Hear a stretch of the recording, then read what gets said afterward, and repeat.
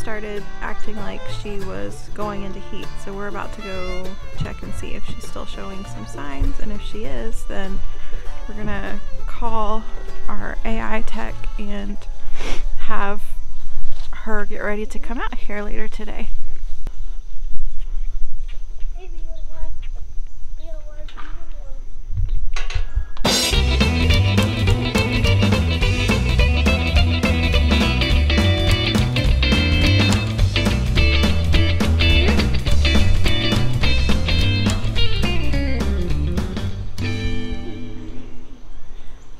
Oh!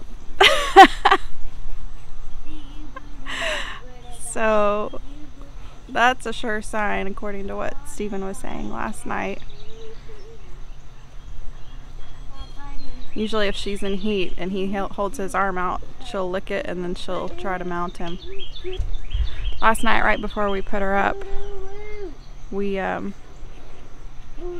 noticed that she was starting to bellow quite a bit, and it seemed like she was a little bit mucusy, and now it kind of, I can't really tell. She doesn't seem that mucusy, but maybe a little swollen. So I think I'm gonna go ahead and, yeah, sure. I think I'm gonna go ahead and call the tech when we get back in and see what she thinks.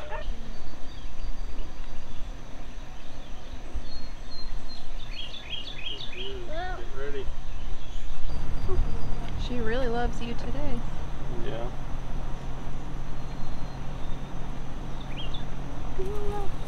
Oh! Be careful. Got me in the corner. Yeah, I know. That's probably not a good place to be.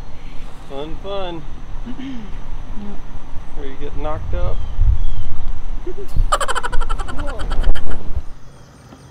What you doing, Dila?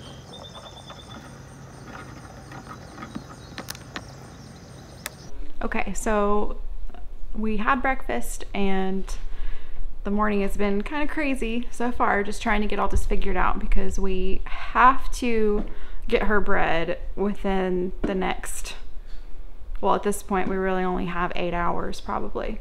It is 10:30 and she started showing signs last night, but she was actively showing signs earlier this morning around 8 o'clock.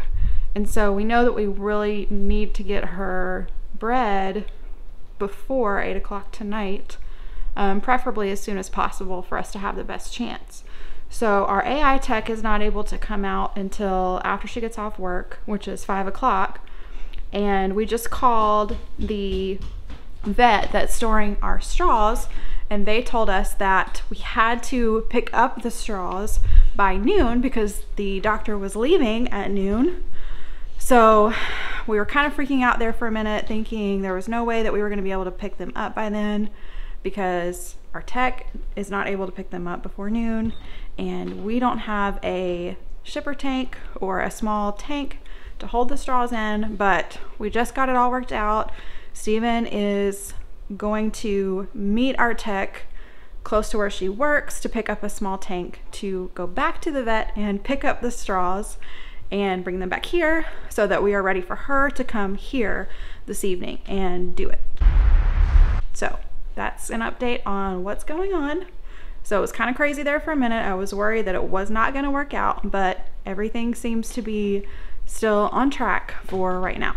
So for those of you that are still just kind of learning about when the optimum time is to breed a heifer, it's actually best to do it, especially if it's their first time ever being bred, it's best to do it as early as possible once you know that the heifer is in standing heat. So we know that Beulah is in standing heat because she was mounting Steven this morning, and so we know that we want to get her bred within the next 12 hours in order for us to have the best chance at her conceiving. So that is what we're working towards. We are in a time crunch, and this is our first time doing it, so we don't really know exactly what we're doing. So there's a learning curve to this whole thing, which obviously is playing a factor too in how things go.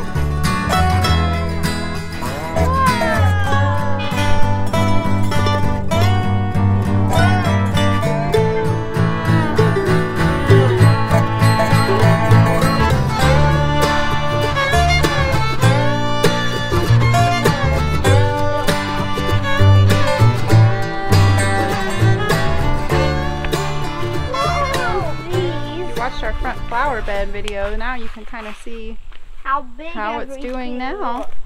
Everything's grown a lot. It's looking really good. Look how big. Got lots of healthy herbs and flowers. This is a little, and we might have. Yep. That's still a baby. And we have dried up of these so we can make some tea. It's chamomile. Do you remember what that one is back there? Pineapple sage. Yes, that's right. And we smell it. I don't think the camera can smell. Let me smell it though. That boxwood basil has gotten huge. This one got huge. Big. What bunch of that got turned big? Into little bushes. That got big. That got big. That got big. That got big. We need to cut some flowers. Cut some zinnias. Oh, Dada! Said no way. Somebody just got home.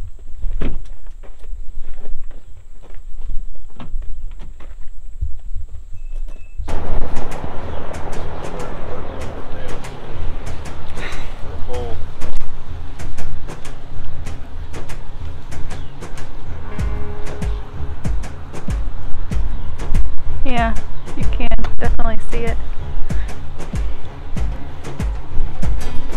You ready, B? Ready? Oh! What?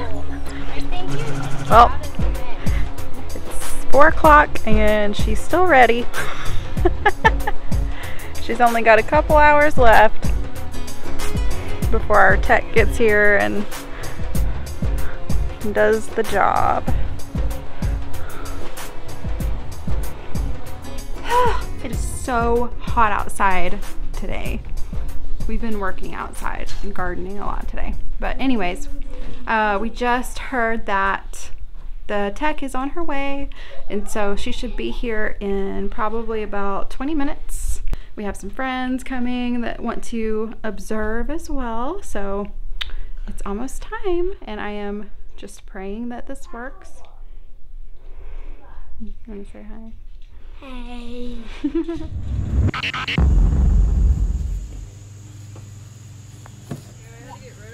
Hi. Here's a thorny bush. Yep. Hi. I see the dog. Look, the dog's there.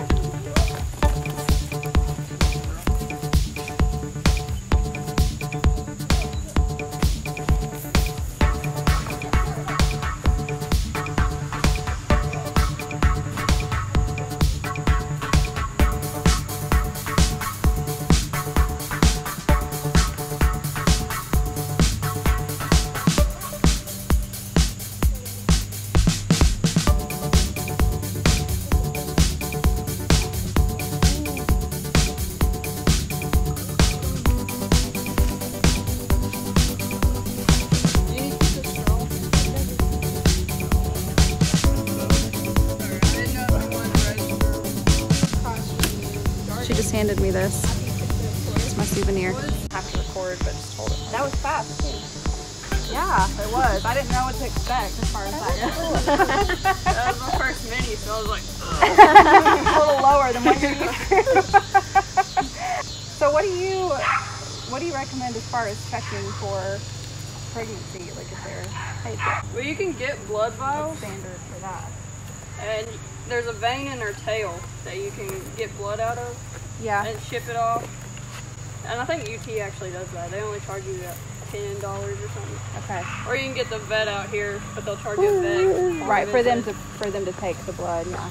Or for them to preg check her. Okay. So the deed is done. The dirty deed. It's done dirt cheap. Yeah. Dirty deeds and they're done dirt cheap. Don't ask me how I know ACDC. Oh yeah.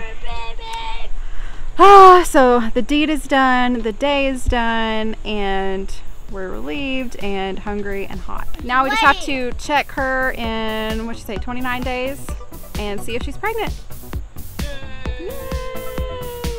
We hope so.